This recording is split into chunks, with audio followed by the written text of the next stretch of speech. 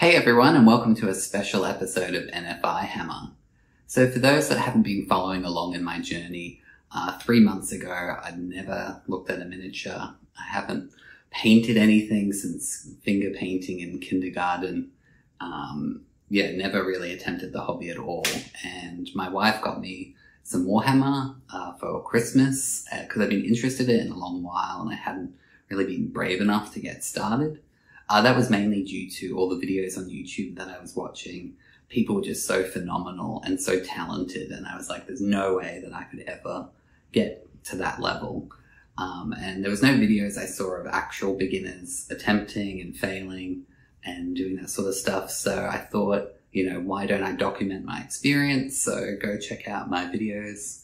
I've made lots of fails and lots of mistakes along the way, but I'm having a lot of fun and the community is so welcoming. This is a special episode because what I'm doing is I'm taking you behind the scenes and showing you how I put these videos together. So, in addition to me having no idea what I'm doing about miniature painting, I also have no idea about YouTube videos and how that whole content creation works. And so I've also just been figuring that out as I go. So if you want to see how I do it, got any advice or any tips, please leave a comment below. So here is where most of the magic happens. So this is just our dining room table. I think it's like a box log from IKEA.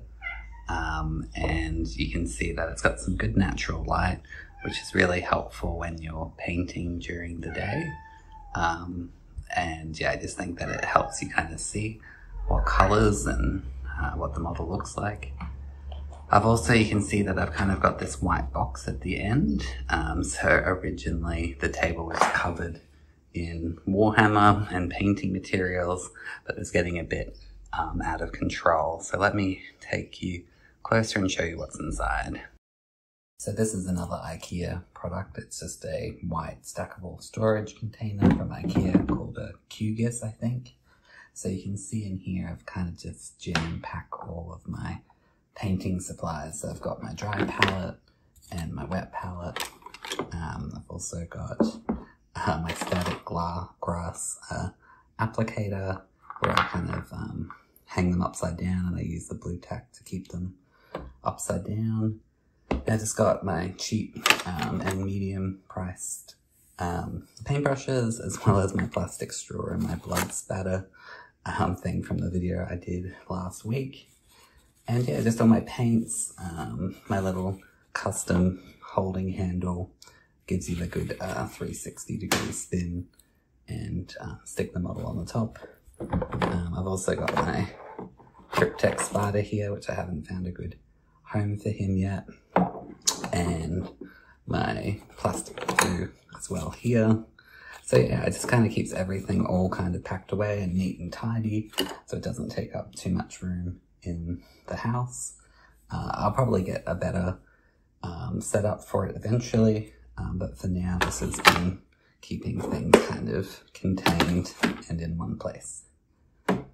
Next to my storage container, I have this little bit of packing styrofoam that I've kind of sticky taped together, and I've cut a hole through here, and so I actually stick my phone in there, and that's why this section here is being cut out, and it kind of allows you to film in sort of a downward straight direction.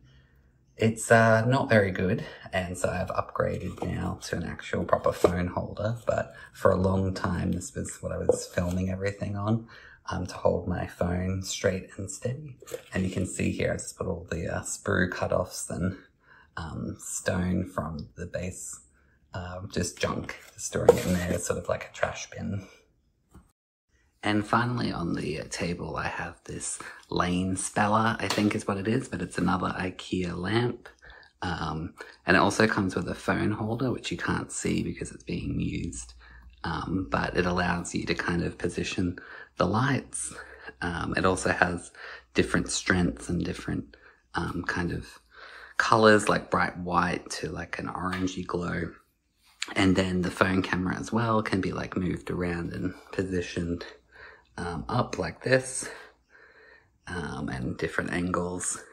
I also have this sheet of white paper that I use sometimes when I'm painting the models and I want to contrast it against the white color. But yeah, that's pretty much what my table and setup looks like. So when I'm painting the models like this, I'm just recording. I'm using my iPhone 14. It has a really good camera built into it. And so I'm just recording usually at 0.5 zoom so that you can see everything, or sometimes, you know, I zoom in closer and then even closer again. But you can also zoom in later in using the tool that I use to put the videos together, which I'll show you in a minute. And you can also, as I mentioned before, change like the brightness of the light, as well as like the intensity. But the iPhone kind of auto corrects it, so it's hard to notice the difference. And I also used to film in a time-lapse mode, so iPhones come with an ability to speed things up, but I've been having troubles using those time-lapse videos in my video editor, so I've just been recording everything in real time and then speeding it up in post. However, that does make a lot of the videos, you know, like 300 megabytes long, because, you know, it's quite long. It takes me a long time because I don't know what I'm doing to paint everything. But yeah, let me show you how I edit the videos. So then I copy the files onto my computer just by plugging it into my cat fur infested PC. And then I just copy all the video files from the iPhone storage onto my local storage. Then I open up this tool called Clipchamp. So it's a free tool from Microsoft. There is a paid version, but I haven't needed to use it yet. I find it's a pretty powerful video editing software, especially for free. So once I've opened it up, I won't go into too much details, but I import my video files into the left there, and then I just drag them down to the bottom and put them in sequence. And then you can also add like little text things, so I do that for the different colors of paints that I'm using. Two of the main video editing features that I use in this is the ability to kind of just pinch and zoom a video file so that you can kind of zoom in easily into a certain section. So usually when my camera is a bit zoomed out or not centered, I can just quickly move the video file into place so that it's in the center of the shot or as close to it as I can manage. And then the second feature I use is this speed thing on the right hand side here. So this is where I can, you know, speed up my painting efforts because it takes me a very long time as a beginner. So I can sometimes go up to 16 times speed if I'm spending a really long time doing something.